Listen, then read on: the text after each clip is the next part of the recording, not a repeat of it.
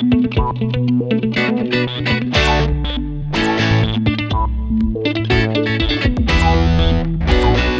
up, wise guys and gals, and welcome to episode 26 of the Wise Eats podcast. I'm your host, former fat guy and certified fitness coach Wes Wise, and we got a new thing going for you today. I'm going to do a little bit quicker of an episode. I'm just going to get in and answer a few questions that I've got recently. I'm going to be talking about weight loss, building muscle, how I got started with my fitness journey, and a couple other things. So I hope you enjoy it. I'm going to try to make these a little bit quicker, a little bit more digestible for you guys, hopefully a little bit more entertaining. So I hope you enjoy it. Let's dive right in. It's time to wise up. He's a great guy. I enjoyed him. I really like talking to him. He's very wise, very intelligent. I wanted to start today by answering some questions that I got recently. Somebody asked me, how did I get started with my fitness journey? How did I lose all the weight? How did I, get to the place that I am now with my fitness? And I've talked about this a bunch of times before, but way back in 2009 when I first lost 90 pounds, the biggest game changer for me was starting a diet journal and writing down everything that I was eating, kind of counting my calories. Even though I was eating processed foods and garbage and drinking alcohol excessively, I was tracking it all. I mean, with alcohol, I was measuring out my shots and I was just got real meticulous about counting. And by being in a calorie deficit, I was able to drop the excessive weight that I had. And, that didn't make me healthy necessarily. It just made me lose weight. And then from there, once I lost the weight, then I turned my attention towards building muscle and eating healthier foods and cutting out alcohol. And this was a gradual process over many years. It's taken me since then, it's been 11 years since I started. So it's been a huge journey. But that very beginning was the diet journal. That changed everything for me. And it's been a lot of different things since. But, if you're sitting there and you have a bunch of weight to lose and you're really struggling to get going, you're not, finding that traction, I fully understand where you're at. You will get there. You just gotta keep fighting for it. And there's no secret formula that's going to work for everybody. It's going to be different for each individual. So just keep educating yourself. Just try to stay positive and stay motivated, and eventually you will find that fire inside of you that just triggers that I'm not living this way anymore. I'm going to change the way I am, and it's within my power to do it, because it is. That's what I realized, that it was within my power to change my body, and I did it. I saw other people doing it, and I'm like, they're human just like I am. So if they can do it, I can do it. So I know you can do it too. If I can change, Я думаю, что каждый тоже изменился and сегодня. you can change, Вы можете измениться. everybody can change. Каждый может измениться. Next question was, how long have I been training? And in 2009 is really when I really started to focus on my health. Prior to that, I had just never done anything consistent. Maybe when I was a kid, we had a little bench press in the basement, and I'd try to be cool. I'd try to be like a little Hulkamaniac and do some bench presses and train, say my prayers, take my vitamins, brother.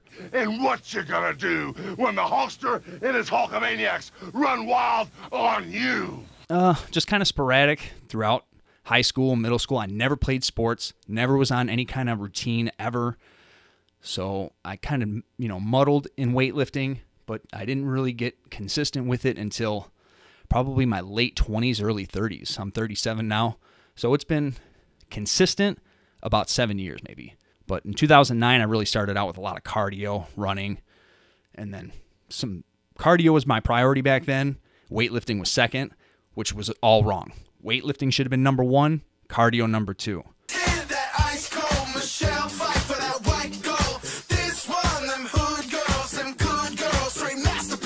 Our next question comes from Colin on YouTube. He's a lean guy trying to build some muscle, and I've been there before, so I'm with you 100%.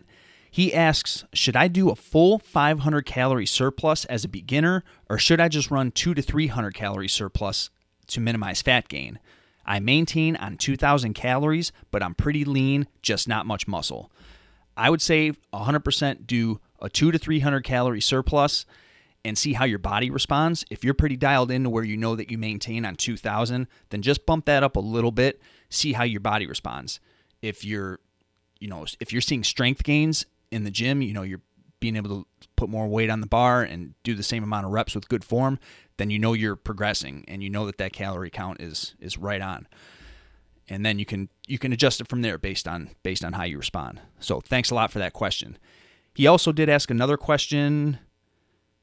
Do you remember how you progressed during MAPS Anabolic? Did you start with the lowest reps in the rep range, and once you've hit the higher rep range, then you upped the weight and went back to the lower end of the rep range? And he was, yes. The answer to that is yes. If you're, no matter what your rep range is, if you're in the 5 to 7 reps or 8 to 10 reps, 10 to 12 reps, I stick with a weight until I get to the upper end of that rep range. And then once I'm getting that upper end, then I'll up the weight. So for example, say I'm doing a barbell squat and I'm doing 185 and I'm trying to hit 8 to 10 reps. If I'm hitting 10 reps every time or more on the next workout, or even within that same workout, I'm going to bump it up 5 to 10 pounds. So I'll bump it up to 190, 195. And with good form, I want to get back to the lower end of that rep range, so 8 reps. That'll bring me probably right around 8 reps. So you kind of work it like that.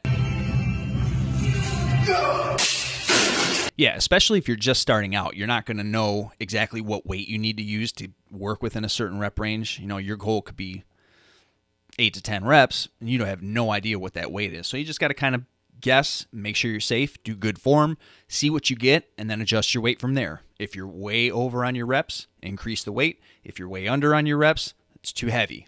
Lighten it up.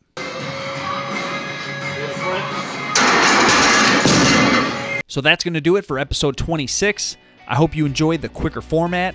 Plan on kind of doing this for a little while, and I hope you're digging it.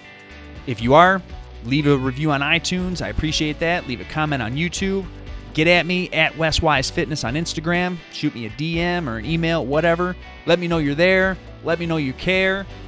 And I appreciate that. So with that said, I hope you're having a great day. Have a great week. Be good to yourself. Be good to others. And until next time, make wise choices.